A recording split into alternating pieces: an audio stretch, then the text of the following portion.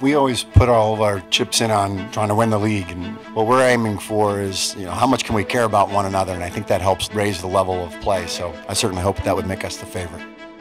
Our mindset going into it was just this unmatched determination across the entire team. I think that was just a look in my eye and my teammates' eyes like we weren't losing. Just going out there and being able to play the game I love with people I love really made me just play my hardest, play my best.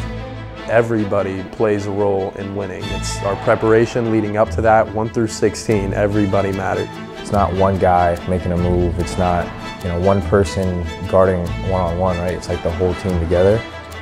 The main goal is to get them to be the best versions of themselves and play really hard for one another. There's still basketball to be played, which is the beauty of it. We're not done yet, and we're happy to be in this position, but I don't think we're satisfied. They took nothing for granted. There wasn't anything that was going to be given to them. The focus was through the roof. There was the determination, top to bottom, that we weren't going to lose. I just wanted to send a message and show that, we're here. We're a 15 seed, we're here. It was grit that took us over the edge. That grittiness, that toughness, that willingness to do the extra play, the extra effort, whatever it took to win the game. It was us playing together, playing for each other, making the little plays and making the toughness plays. It's not a challenge of heart, heart's immeasurable. No matter who I'm playing against, my heart's just a little bigger. 15 beats 2. Princeton upsets Arizona. This group has heart. We've been through so much this season, and it's just about playing for the name on the front of our jersey at the end of the day.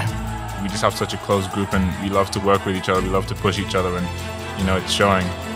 So free-flowing, not thinking. It's like the zone. Once you're in there, you barely even hear the crowd noise, to be honest. You're just so reactive to what the defense is doing. Okay, we're up 5, we're up 10, we're up 15. It's like, this is happening.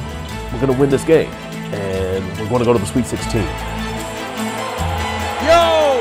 The Princeton Tigers are headed to the Sweet 16! This group did something special for its university, for the fans, for the former players, and for one another.